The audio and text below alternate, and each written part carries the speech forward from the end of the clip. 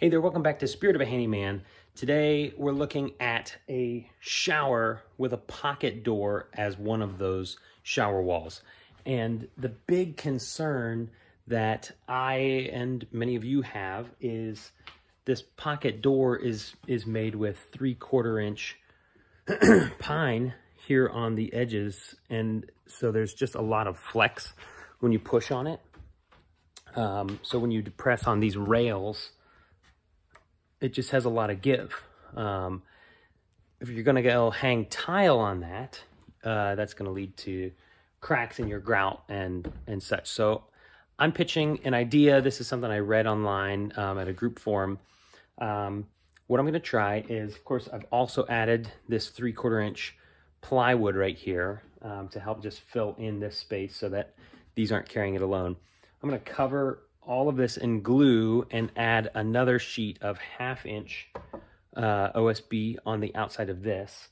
And so that'll span from the floor all the way to the ceiling, tying all of that together. And since it's glued and screwed, I think it's gonna add a lot more rigidity. That's also gonna give us some room to put in like a grab bar here. And then the backer board's gonna go on that. So I think that that's going to be enough to make this a really stable wall. Only time will tell, but at the very least, I'm going to show you how that looks as I do it, and then I'll give it the little push test, and let's take a look together and see how well that did.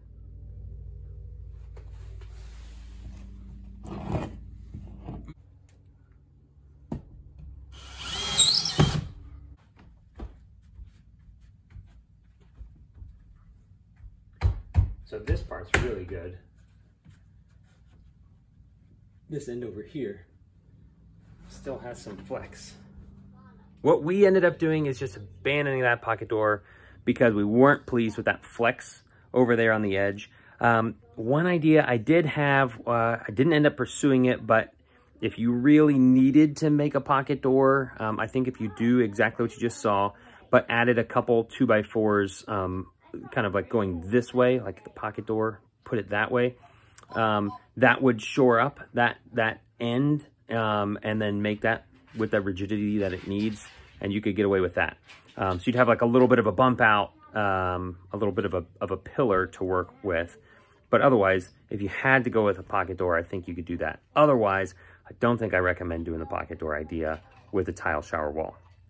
So hopefully this video saved you some material, some time, and gave you a little bit of encouragement to go out there and try it yourself and just bolster the spirit of a handyman inside of you. So click that subscribe button and stay tuned for more updates from Spirit of a Handyman. He's got the spirit of a handyman.